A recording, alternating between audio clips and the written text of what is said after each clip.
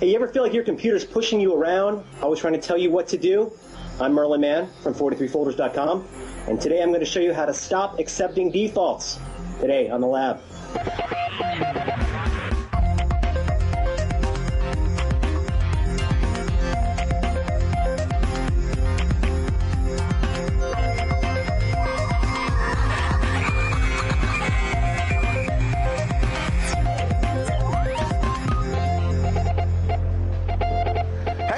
Good to see you. Welcome to the lab. I'm Leo Laporte, and this is the show where we help you with your technology woes. We show you how to buy technology, how to use it, how to lose it when you're done. Ladies and gentlemen, the lovely Kate Abraham. Hello. Hi, Kate. We are coordinated today. I didn't plan this. Look at that. But we did. This is Purple Day on the show. We've got some great stuff. Actually, we've got Ray Maxwell here, Mr. Color. Yeah. He's going to show you how to take a photograph and turn it into a line drawing that's very compact. Okay. They call it vector art. I don't know how he's going to do this. Magic somehow. Merlin Mann's going to show you how to tweak your meatballs. Is that what he said? Tweak your meatballs. Tweak your meatballs. He's so funny. No more accepting meatballs? I don't know what that is. Well, defaults. Oh, that's different. I love Merlin. He's the greatest. He's an old friend. Oh, now speaking of old friends, Chris Krug is back, and he's going to show you. He's actually doing work with China now, and how technology is bridging the cultural divide and the political divide. It's just fascinating stuff. That's coming up. We got a great show. Lots of calls too. In fact, let's get our first call of the day. Indeed, we are going to Davidson in Quebec, and we have Dennis on the line. Hello, Dennis. Thank you, Kate. Hello, Dennis. Hello, Leo. How are you, sir? Very good, and you? Very well. Welcome to the show. What can I do for you today? Thank you very much for the opportunity. I have videotaped a friend of mine on a Sony DV camera, and what I'm trying to do is I'm trying to produce a CD from the audio. Just the audio? Just the audio. So I'd like to put it through some sort of equalizer to set the levels, and then I'd like to be able to record it onto a CD, and I've been having major difficulties finding programs to use for that sort of thing. Mac or Windows? Mac. My first suggestion is, before you do anything to the audio, is take it out of the video. There are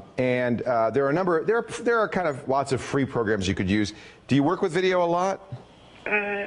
Yeah. I'd say this is my strong suggestion, and everybody I know who works with video does this. Spend $30 and upgrade QuickTime, this is Mac or Windows, to QuickTime Pro. QuickTime Pro, okay. Once you notice that this is the unupgraded version of QuickTime. In fact, Sean, we need to upgrade our version.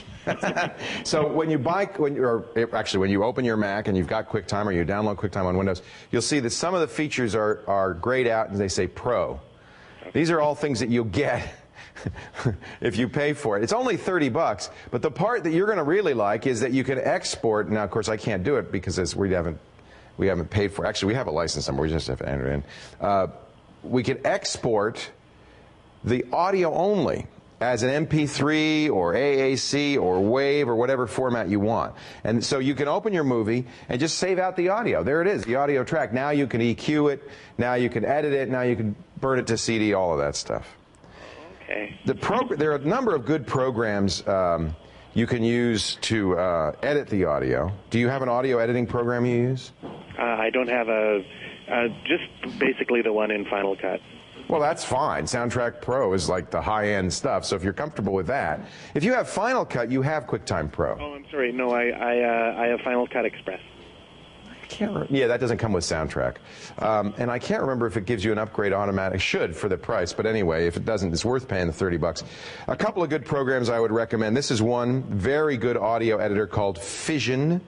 It's from Rogue Amoeba. They do really neat stuff.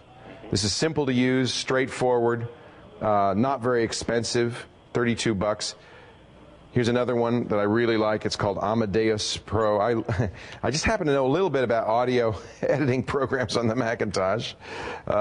This is from Herrersoft, another $30 program. This does multi-track, which I like.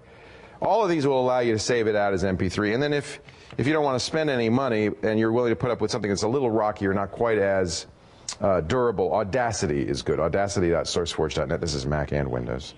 Audacity. And Linux Audacity. And that's absolutely free. But there's 3 good programs. So I would say do spend the $30 though to upgrade QuickTime. If you work with video at all, QuickTime Pro is really a fantastic program. Now Sean does have a couple. You want to show? Oh, you can do it on yours. I do have this on this. It's not hooked into our switcher. Oh, and Kate has it as well. So all of you have upgrades except me. I'm the one who's playing with the unlicensed version. But it's very simple. You just save it out. You can save it in almost any format. Kate's going to show you. There it is. So it's under Save As, or I'm sorry, Export. You can export to almost any format. Yeah, I definitely recommend this as well for video users. We actually use this for rendering out all of our different versions for lab rats when we do this. We take one master file, render out DivX, Windows Media. And if you just wanted the audio, right, you can do the audio as well. Do you ever do just MP3 audio with lab rats? We have someone else do that for us with a different tool, but we could do that as well. Certainly could do it, yeah. All right. Thanks for the call, Dennis. I hope that helps. Yes, it did. Yeah. Thanks very much. If you do a lot of, I use Final Cut Express too, by the way, and I'm very happy with it. I don't feel the need to buy the $1,300 Final Cut Pro, or Studio, I guess they call it. Express is great, and but it's worth spending a little bit more to get a QuickTime Pro. It just does so many things. It can, I mean, it's just a good little toolkit to have.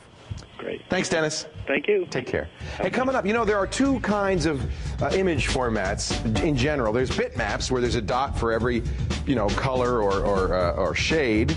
And then there's something called line drawings, vector drawings. Flash, for instance, is vector-based. The advantage of vector is it scales beautifully to any size, and it's much faster. Can bitmaps be turned into vectors? Ray Maxwell says they can, and we'll show you how. A great way to save size when the lab continues. Stay right here.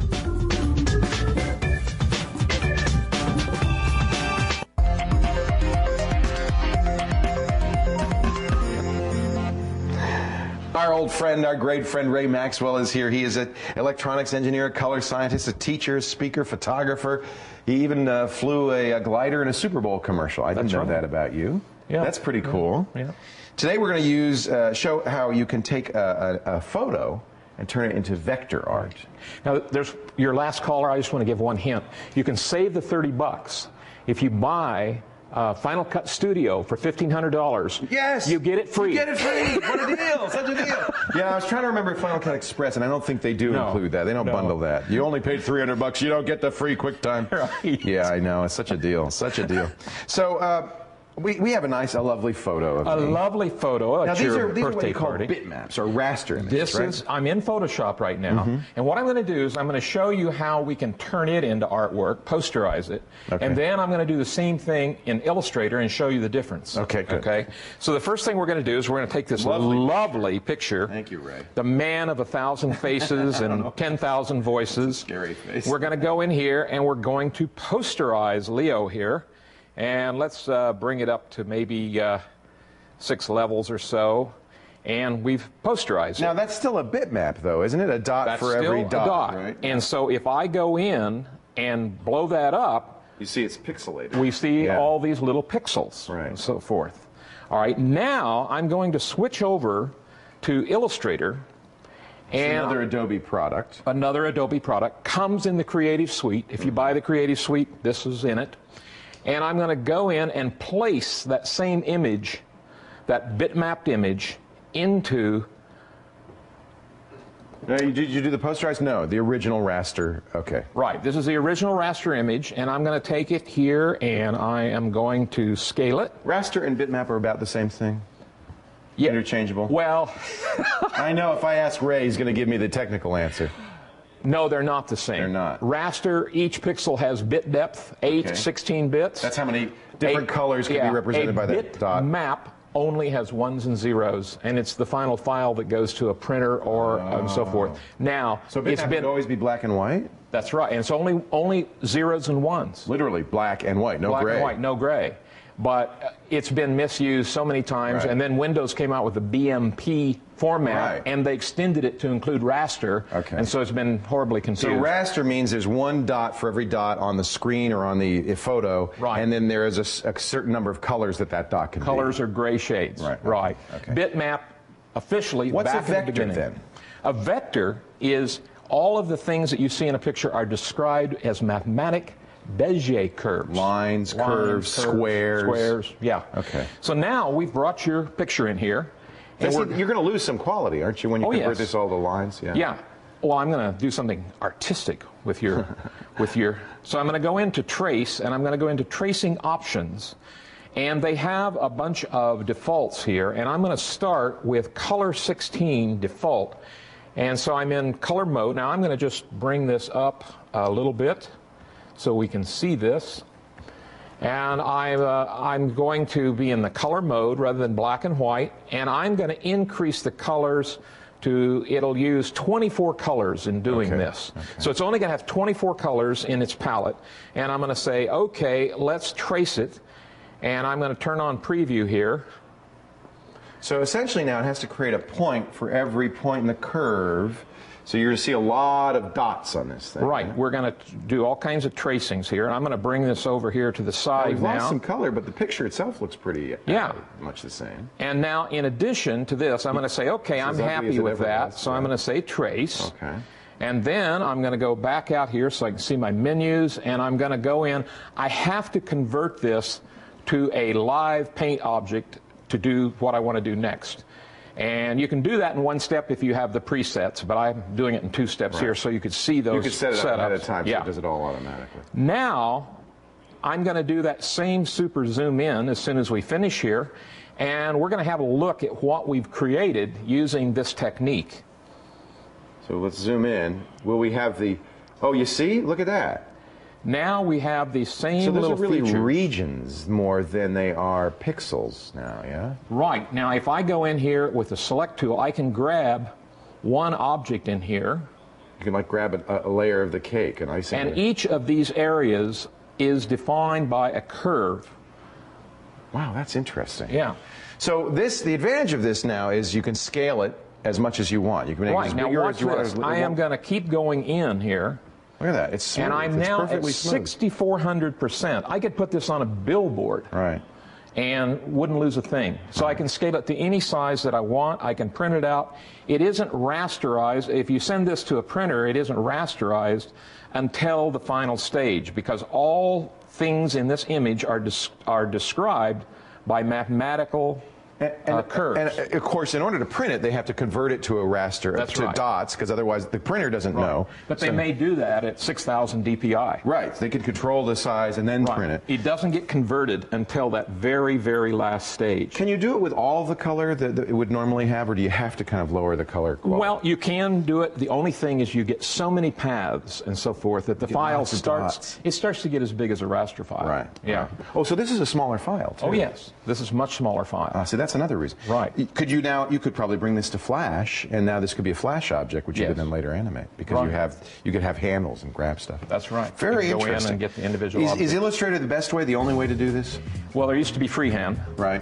But Illustrator's pretty well taken over the world, and you can do some of this in Photoshop. You can put in paths and so forth. By hand. By hand. But if you want this automatic tracing, it's in Illustrator. If you only wanted a little bit, like the piece of cake or the fork or my nose, you could just trace that around and get that as a vector object, pull it out of the main painting and do it that way. And you can put those vector objects back into Photoshop. Oh, interesting. Okay, over a raster image, and you keep it in a separate layer. I was incorrect in calling it a bitmap, although that's colloquially what they call it now. Yep. It's a raster versus a vector, and now you kind of know the difference. Thanks to Ray Maxwell. You can see Ray's photos and learn more about him at his website, maxwellmultimedia.com. Thanks, Ray. That's cool. That actually did a better job than I thought it would. Usually the automatic tools don't do so. That does an incredible pretty job. Impressive. Yeah. Speaking of incredible jobs, Sean Carruthers, he's amazing with his macro lens. He's zoomed in on something you'd find around the lab. What is it? What could that be? Boy, I tell you, when you zoom in that close, everything looks different. I have no idea. You got an idea? Well, I'll tell you what, we'll zoom out and find out when the lab continues right after this. Stay tuned.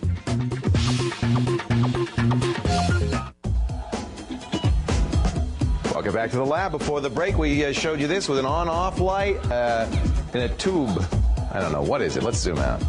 Oh, it's the Wowie RoboQuad. Of course. Sean took that with his new super-duper macro on his Canon Rebel, his XTI.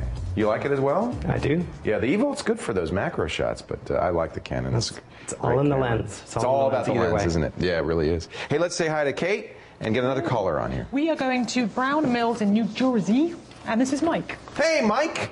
How's things in Jersey? How you doing there, Leo? I'm very well. What can I do for you? Okay. This is a hard drive problem that first time I've come across it. It's a Dell laptop. Yeah. and it has a password. As soon as you boot the computer up, it asks you for a password. Okay. I've taken the hard drive in and out of the computer because I have an adapter where I can turn it into a mass storage device. It won't let me format it. It won't let me erase it. So it's not a BIOS password. It's not the password you get when you turn on your computer. It's attached to the hard drive itself. That's what I'm thinking, but in the BIOS, it gives you the option to set the hard drive password. It specifically says that. We, lately we've seen a number of new hard drives that have built-in encryption. They actually have a chip on them. Steve Gibson's talked about that on the show. But this isn't that, I don't think. How old is this system? I mean, it's got Windows XP Home on it. It's a few years old. Yeah, so those built-in encryption hard drives are pretty new. People don't know this, but the ATA spec, the IDE hard drive spec, actually allows for locking. And so you can lock an ATA hard drive. And it can be, when it's locked, it's hard to unlock it, frankly. You can't take it out of the machine and put it on another machine because it's not tied to the BIOS. It's not tied to the operating system. It's the hard drive. Now, fortunately, there is a program you can use to unlock it. You can either get it from rockbox.org.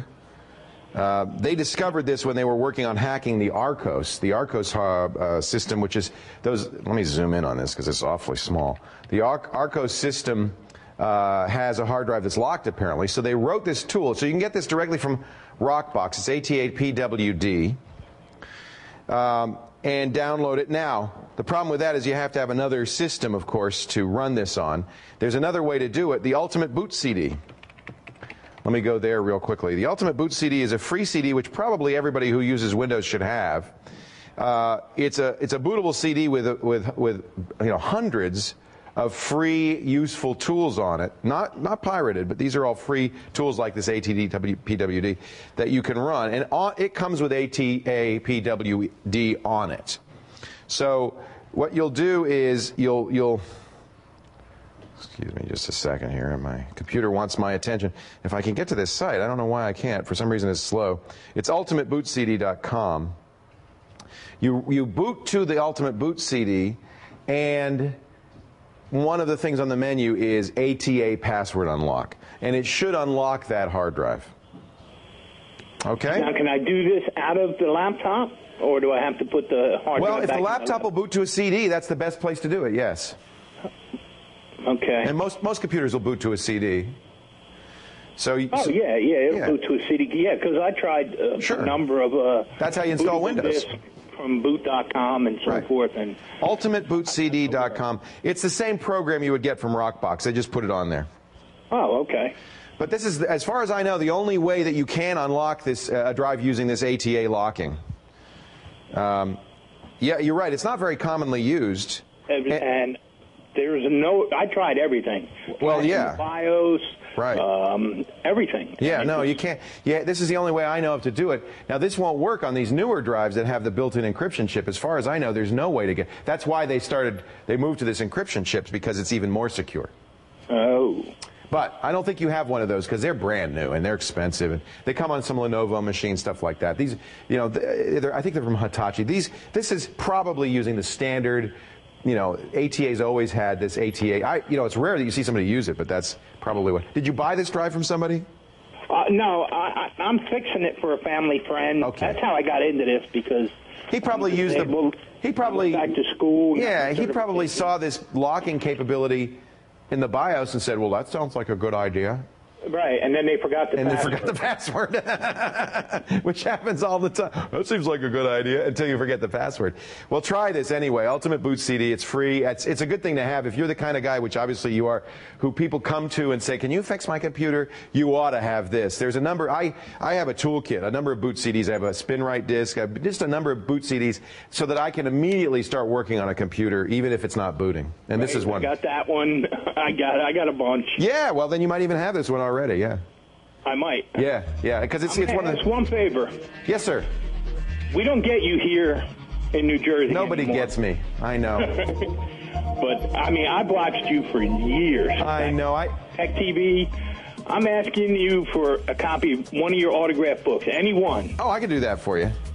Hang on the line. I don't know if they have my address or not. I know they have. Yeah, hang on the line. We'll get your address. I don't normally do this because I haven't written a book in a couple of years, so my supplies are dwindling. But I do have one. I'll send you. I'll be glad to send you. I'd appreciate that very much, Leo. And it was a great talking to you. I hope this solves my problem. Nice to talk to you. I hope so too. Let me know. Send us an email because I'd like to know.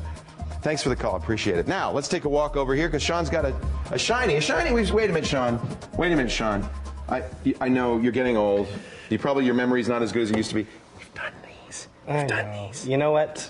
Callie Lewis showed us the Evolve speaker set from Griffin Technology. Isn't this neat? So these are wireless. They're charging on here, and then you play your iPod. And in fact, I remember we had video of you walking off with this at Showstoppers and walking hundreds of feet away. So you see, we really have seen this already. We have seen them. Yeah. But here's the problem. You've got these speakers right now. Right. You've got them, somewhere in another room from this. Yeah. I'm listening to the iPod. This is in my den. I'm listening in the kitchen while I cook my pasta ragu. And right. What happens when the battery dies? Well, I have to go back and put them back on the charger. Do you though? No. What? We have something. Oh, hey, that's a great idea. They're calling these the hot plate. So now I can leave this in the kitchen, keep these charging, leave this in the den. And can I even buy more cubes? I probably could, huh? Well, in fact, you can buy more cubes. Look at that. So now, this is the Evolve add-on set. Does it come with the cubes and the hot plates? Well, you can buy them separately by speaker, or separately together? by charging plate, or together in a bundle. So they're about $3 for the charge plates each. 30? That's not bad. $99 per speaker. Per speaker. But you can get 2 speakers and 2 charge plates for $200. I love Griffin. This Evolve system is really great. And now that they have this kind of satellite, that makes it even more attractive. Right, and the nice thing about it, it all uses radio technology to broadcast, so it'll all be in sync no matter where you are. It's not using digital and reconstructing it. So you can add as many of these as you like. So it's like having a little radio station in your house. Exactly. Oh, and it goes pretty far. It goes pretty far. Pros and cons? Pros and cons, well, you can add as many speakers as you like, and it's really easy. All you got to do is put your new speakers on the original setup that you have, and it'll automatically tune to the frequency.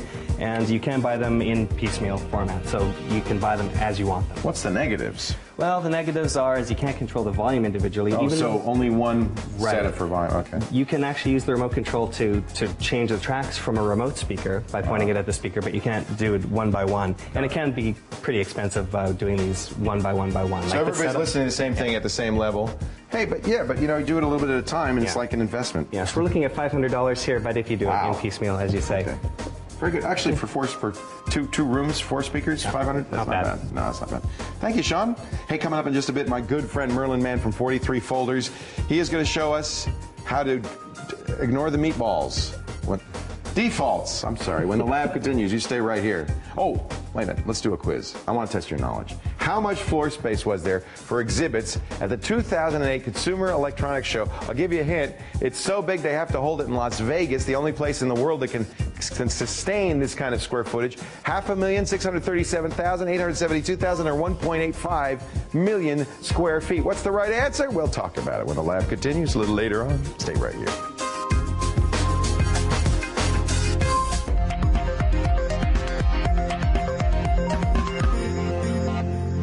Welcome back to the lab. Leo Laporte here. There he is, the lovely, the talented, the clean-shaven Merlin Mann. New Papa. Hey, Merlin.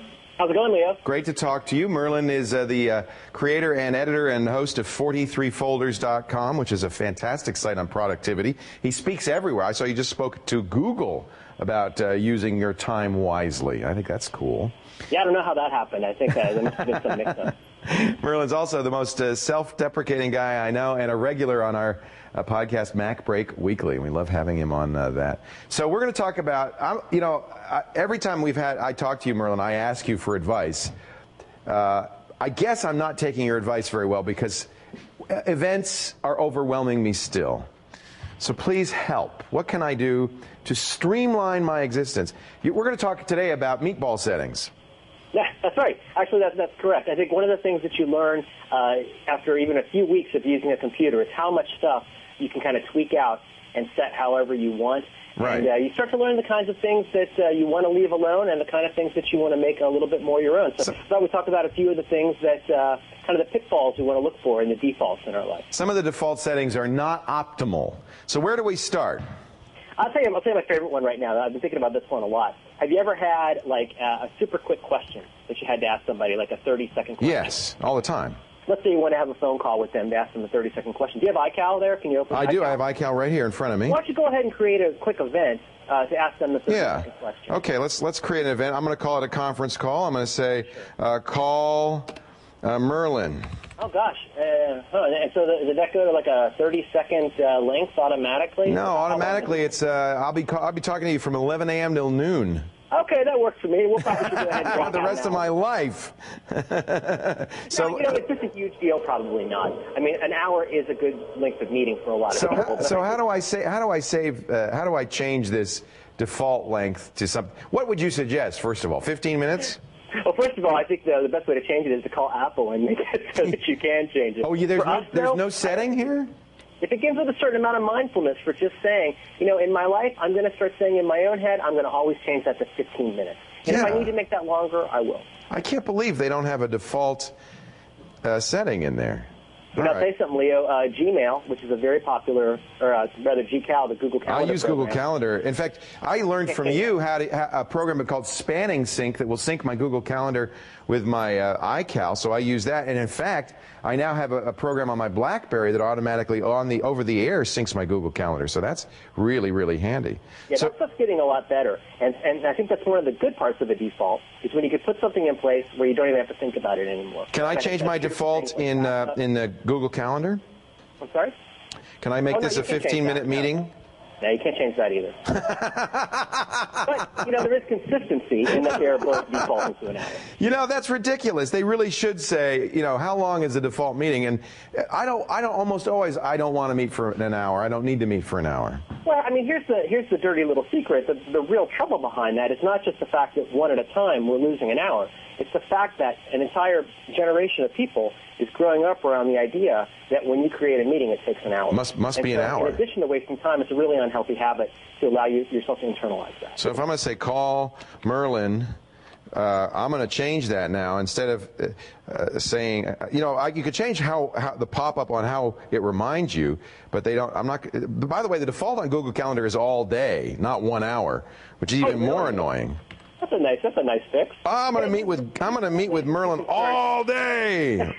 All right, I'm just going to meet with you for 15 minutes. Out with you. I can block that out. All day. That's the default. All right, I'm going to save that. Okay. So ways that we can do this. I mean, the thing is, I think the first step is becoming aware of it and starting to realize when you're allowing a default to take over your life. For example, on a Macintosh, which I love, we now call it a Mac. Everybody loves the dock. The dock is a great way to have instant access to all of your stuff, but after a while it starts to feel a little bit almost like some kind of a pinball machine or a one-armed bandit. And so one of the great things you can do on a Mac, if you're in the Finder, I believe the command is just Option Apple D can make your dock disappear, which is a great way to say, you know what, I don't need all this stuff taking my attention away. I need to be able to focus on one thing at a time. So are you saying turn hiding on, or are you saying...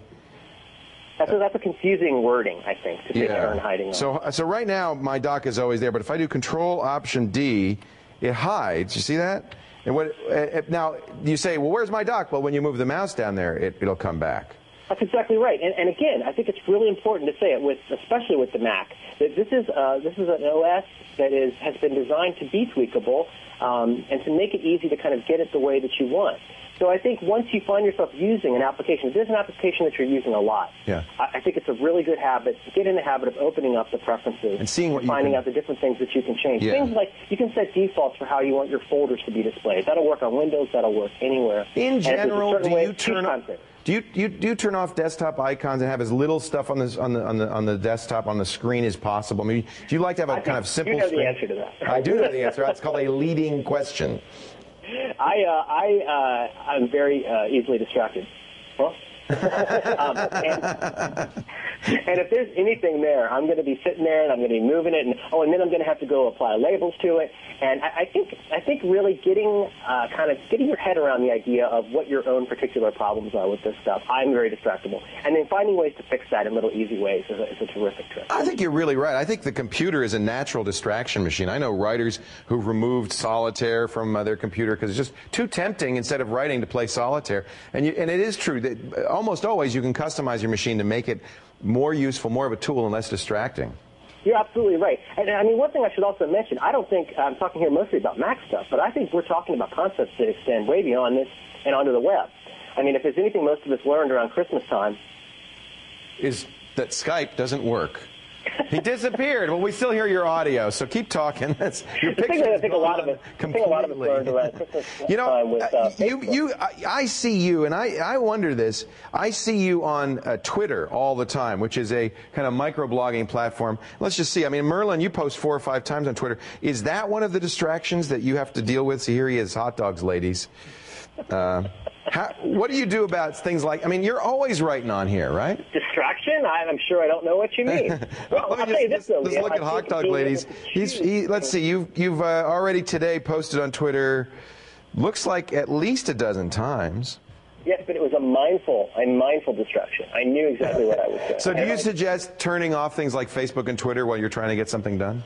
I totally agree. And I think that, like I was going to say with Facebook, I mean, you don't want to wake up one day and suddenly discover that, now this has been fixed, right, since this happened. But a lot of people woke up one day to discover the stuff they were buying on different sites was suddenly showing up on their friends list on Facebook.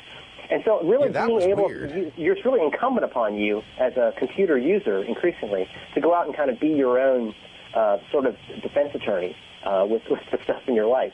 And that includes your time and attention. Yeah. No, I think you're absolutely right. You have to kind of push things away so that you can get some stuff done. Now, I just want to, let me see if I can find a picture of Eleanor on here. Here is. Are you saying my daughter's become a distraction? Yes. You have the cutest baby. That is Eleanor looking at the computer, apparently, Merlin and his wife, Madeline. And Eleanor, is that is the cutest baby in the world, I just want to say. Merlin's pictures. They're nice. I mean, I'm sure Canada is just wall-to-wall with adorable kids. They're a wonderful people. Maybe, but can they do this? She's winking. Wow. I've never seen a baby wink in my life. I wish my wife was here to see this. I'm going to cry. Hey, it's great to talk to you. Merlin Mann is at 43folders.com, and he also has the funniest site, one of the funniest sites I've ever been to. It's lists of 5. It's the number 5, IVES.com, and there's new 5s up there all the time. And Merlin, that's another distraction. You got to stop doing that because it's distracting me. I'm sorry, Leo. As ever, I apologize. Merlin, great to talk to you. Catch him at 43folders.com and on Mac Break Weekly every Tuesday on the Twit Network. More of your calls coming up as the lab continues right after this. Stay here.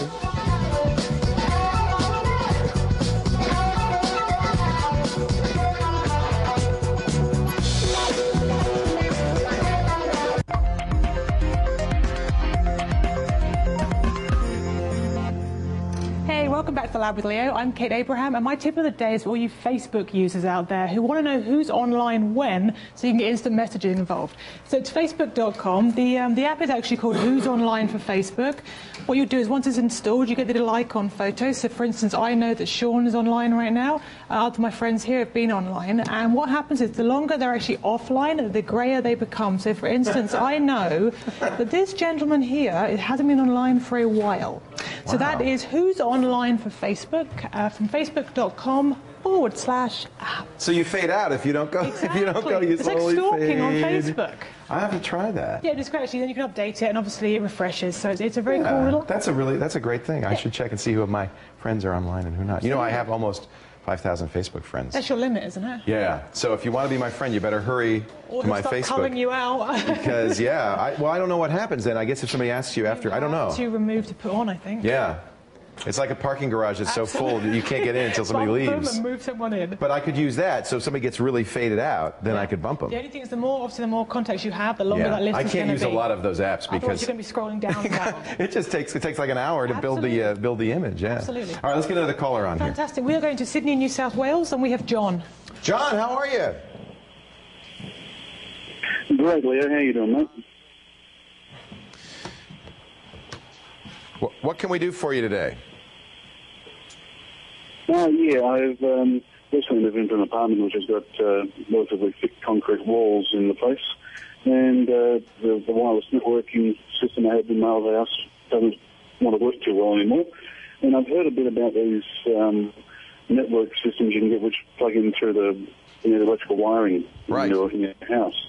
And I don't know what that deal about. I'm just wondering Are they any good? And you know, how well do they work? And if there's any system to recommend. This is called power line networking, and there's a long history of power line networking. I just noticed the picture. Great picture, by the way. I love that. When they first introduced it, maybe a decade ago, I was very skeptical. The idea is that you use the wiring in your walls. You've already wired your house for power, for electricity, so every room has a plug. If you could only send network traffic over that, wouldn't that be cool? But there are all sorts of issues. I mean, you've got power on it, for one thing. You have to kind of isolate the data and the power. That power puts a lot of hum in there. There's an additional issue is that you actually can be turning your power lines into a broadcast station, broadcasting your data. So there were a lot of things that they had to solve. They actually have to a great degree solved them, and power line networking works pretty well. The idea is you'll have a base station that plugs into the wall. It's called home PNA, and then you can use everywhere you want to use this power line networking. You've got to plug into the wall plug, a special unit. So you've got to buy a unit for every computer that you want to connect to the wall plug. Now, I have to say, I'm embarrassed to say I haven't tried power line networking, but I know Sean knows a little bit about it, so I'm going to ask him about home PNA. When I first saw it and tried it, I wasn't unimpressed. It did not work, but I'm told now it works pretty well. You know, yes. Assuming you don't have, for instance, big junction boxes in between two different rooms or a lot of splices. Yeah, have you tried it? What kind of speeds do you get? My experience was pretty much the same as yours. When they first came out, you get something like 14 megabits, and it didn't work really all that unreliable, well. Yeah. The new batch is actually quite good. In fact, Sling Media has brought out something called the Slingbox Turbo, which is actually essentially home power line networking products to transfer your video signal from one end of the house to the other. Oh, that's a good idea. At this point right now, it's good enough that you can actually stream video through your home electrical system, which that says it right there. Because video can be pretty intensive. How much bandwidth do you think you're getting on these things? They're saying about 200 megabits per second at this point. So that's very fast. It's actually better than 100 most base wide T, connection. 10, 100, definitely. Linksys sells these. They're fairly inexpensive. Here's the Linksys PLK 200 kit. And you can see you get a couple of adapters. You get the base station. And you'll have to buy more adapters as you want to add things to it. It has encryption, which is important because, again, you're, believe it or not, broadcasting. So somebody could, pick up the signal of your data. This is a review on CNET in which they give it a pretty high review. I would suggest reading the reviews on the units you're thinking about before you buy, and I would especially suggest maybe going to Amazon. I don't know if you have an Amazon. I guess you must have an Amazon Australia, and go there and read what people who have bought these kits, what their experience has been. I find those to be really, really useful. CNET gives it a 7.6 out of 10. It is, they point out, a little bit more expensive, a little bit more bulky, but the point is it now works. And because you have your wiring all throughout your house, I mean, that's really great. I mean, you don't have to string wires. It's not wireless. So you eliminate some of those issues with Wi-Fi. The one warning I'd give is something I discovered testing this a while back is if you plug one into your house, you can actually pick up the signal from your neighbor's house. Right. Potentially. So that's why that encryption becomes very important. Yeah, so there's transformers every so often on the power lines between houses, but if you're between those, then people next door can sniff your packets. Excellent point. So when they say data rates to 200 megabits, that's of course the nominal maximum. Right, and that'll be shared. Your results may vary. Yes. All right, let's take a thank you, Sean. I appreciate it. Let's take a walk on over to Ryan Ewell for a Duel. Yes, so we are on Windows and we are doing geography. The program is called Cetera. Now, it basically allows you to test your knowledge of countries, capitals, provinces. You can choose different areas. We got North America, South America. So let's just check out Asia capitals, and I'm going to do horribly because geography was not my strong point. So it comes up, and now we have to find Hanoi. Now, I have no idea That's where. in Vietnam. Now, come on, you need to go down, right, somewhere up. Oh, there you go. Maybe right there? No, northern Vietnam. Northern Vietnam, there you go. There you go. And if you get too many wrong, it'll actually start pointing out. So if I see this one right here starts flashing, so it starts giving you hints if you're getting things wrong. There's little quizzes, so we can go out here, exit, and we can do little quizzes images of like flags of the world even. So it's basically just for people that want to like test themselves in geography, flags, countries. It's good for kids who want to study geography. That's great. It's for Windows only. It's called free. Cetera. It's absolutely free. Of course I like that. Yes. Of course it's free. All of Yule's jewels are free. Yes. Where do we find those? Labwithleo.com, free files, Yule's jewels. You find this, many 160 plus great free programs and tips. Thank you so much. You're welcome. Do you know where the capital of China is? That would be Beijing. Maybe. See, I'm not good at geography. I wasn't joking. We're going to go to China in just a bit. Chris Krug is here. He is going to talk about using technology to bridge the cultural and political gaps between the West and the East. It should be fascinating. But first, one more chance to answer our quick quiz question of the day. Did you get this one? Do you know the answer? How much floor space was there for exhibits at the CES show, the big Consumer Electronics Show this year, January 2008 in Vegas? How big could that number be? Tell you what, go to the website. We'll talk about it when the lab continues.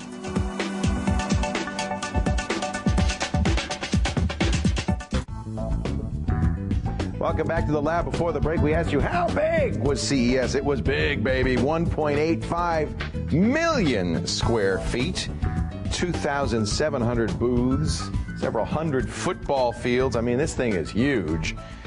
Really too big to cover even anymore these days.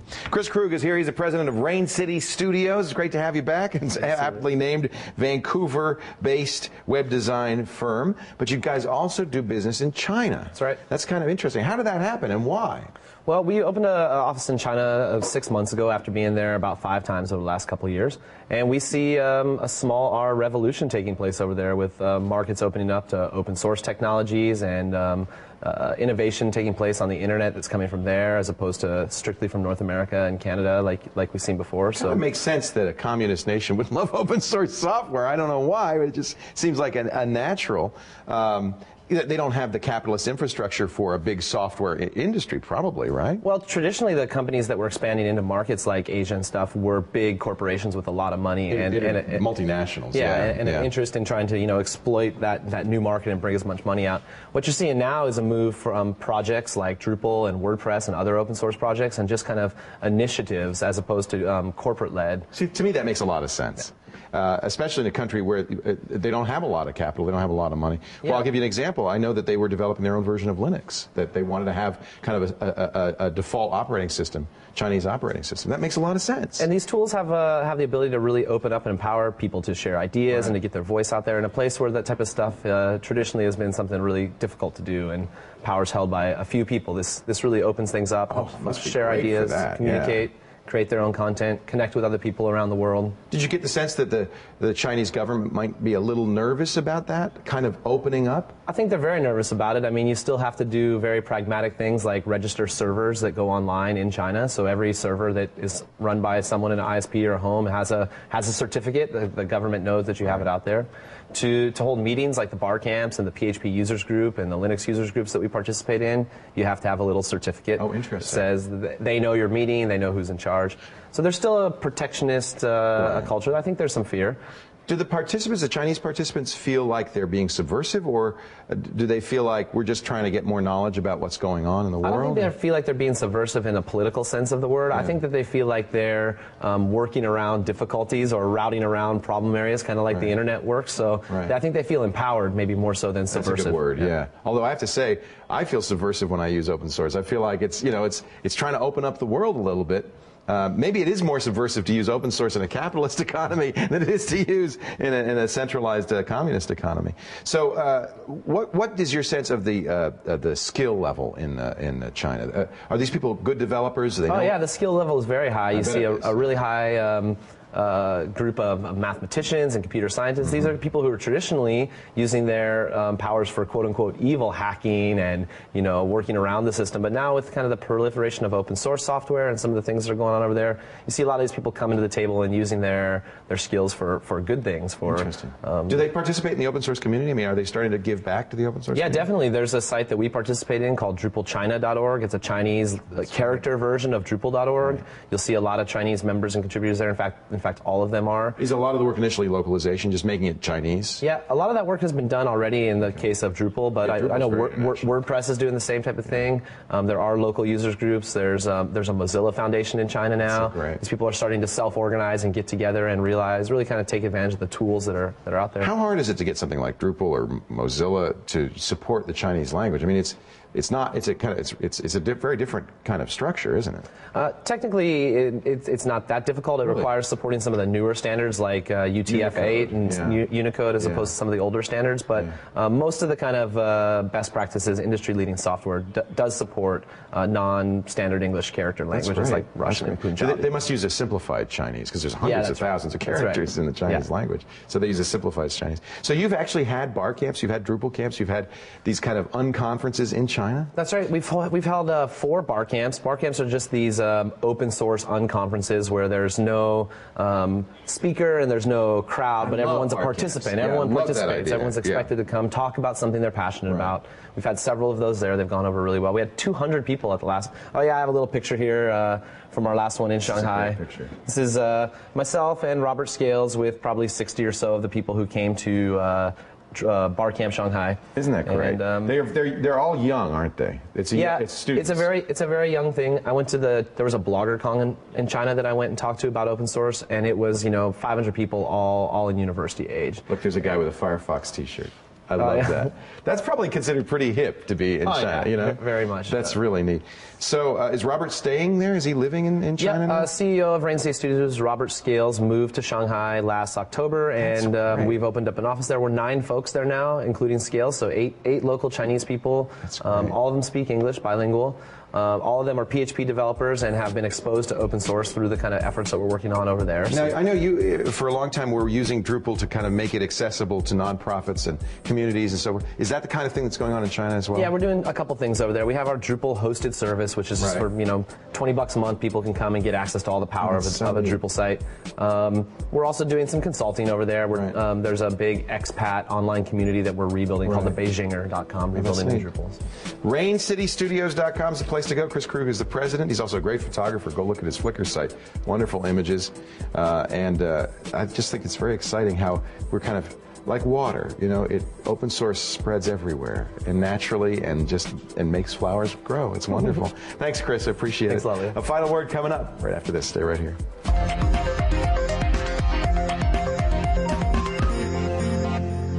We're out of time. It always happens. Goes so fast, but we're so glad you were here. We hope you found something of interest and learned something, and I hope you'll want to come back, not only to watch the show, but to our website, because we've got lots of great stuff there. We have. The entire show basically is online with the show notes. The tech questions are there, so if you want to submit tech questions, fill in this form and we'll get you on the show. Labwithleo.com. Yes, it is. Kate's got a blog there, too.